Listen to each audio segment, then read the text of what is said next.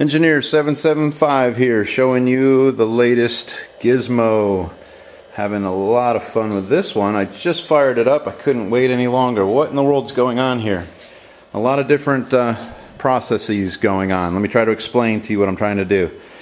I'm wanting to use heat, wood, biomass to charge batteries.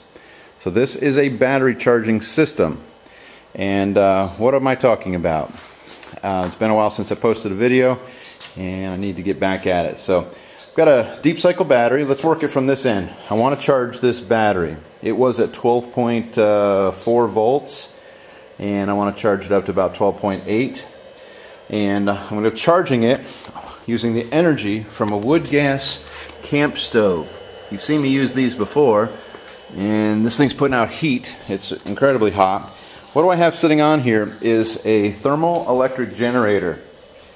There are 4 very thin thermoelectric generators, 1, 2, 3, 4, sandwiched in between that heat block and then this top. There's a fan that is blowing hot air to keep this cool on one side.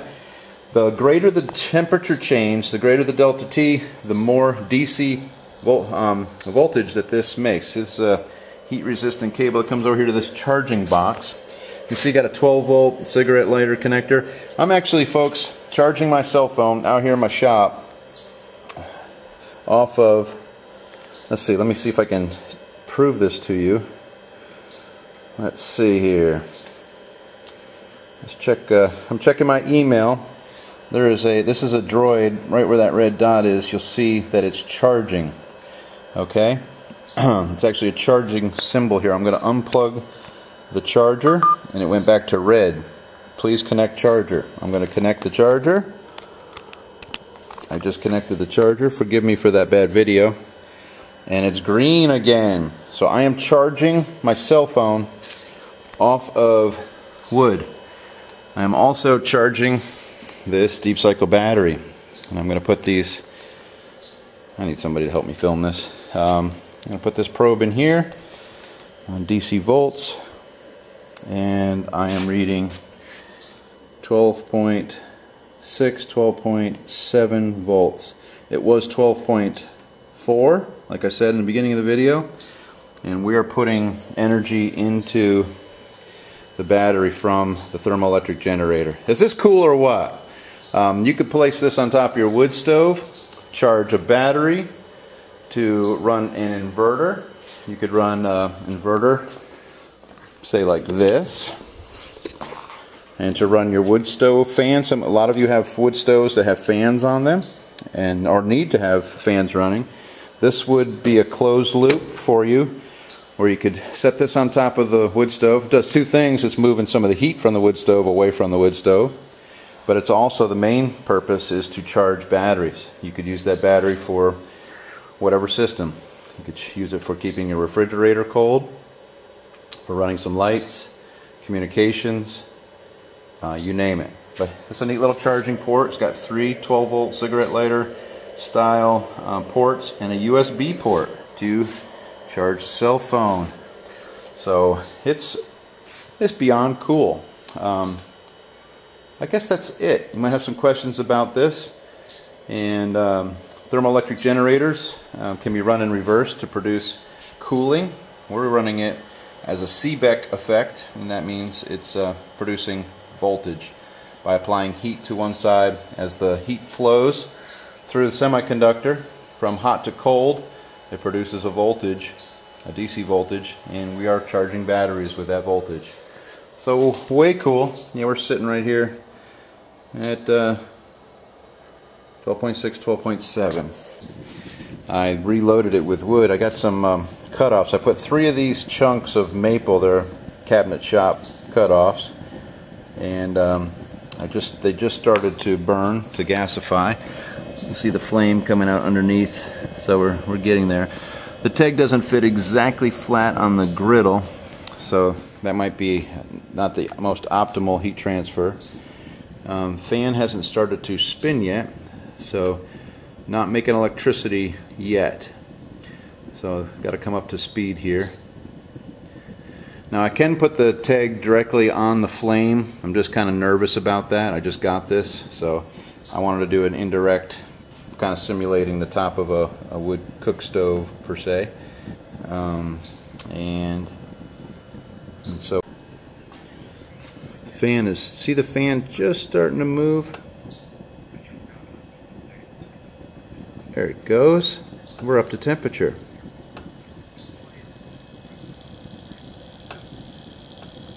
Okay, I wanted to show you that I am making some voltage off of this. Again, I plugged into the cigarette lighter side. Coming around here, let's see what we get for voltage. There you have it. 14.7 volts. Taking the connector away there. 0. We're making 14.7 volts. We can definitely charge the battery on that, can't we? And so I'm going to plug in my cell phone, as the battery is cooked on that. It says connect your charger. Alright, let's plug in. Let's see, I got a red light on my phone. And now I have a green light. I know that's blurry, but it is charging. You see the light up there next to that laser dot is charging, and down to here is green's charging. So you saw the 14.7 volts on the clamp meter, and now my phone is charging. I put in 3 pieces of maple this size in the wood gasifier, so they're being gasified right now. And we're still making, let me put that meter back on here to show you that the meter reads 0, and now it reads, let's see, 14.7 volts. So we are charging. We're making DC voltage off of wood. So it can be done, folks. So I'm out here in the shop and I need to charge my battery. Grid's down, whatever. I need to charge this battery for a bigger battery for refrigerator, CPAP machines, oh, you name it, some lights. I can do it. Now I like my sun solar charger, and I have those. But on those cloudy days, maybe this is the way to go. So, having fun playing with the new gizmo. Got any questions, let me know. But there you see the flame. 12,000 BTUs out of a wood gas camp stove with a thermoelectric generator sitting on top. Fan is spinning, getting rid of some of that heat. The more heat it gets rid of, the better it performs. This thermally protected wire into a box. This box has a capacitor in it, so that even when the fire dies down, I got about 2 hours of charging power out of that capacitor. Got 3 ports here, so you could plug in a lot of things.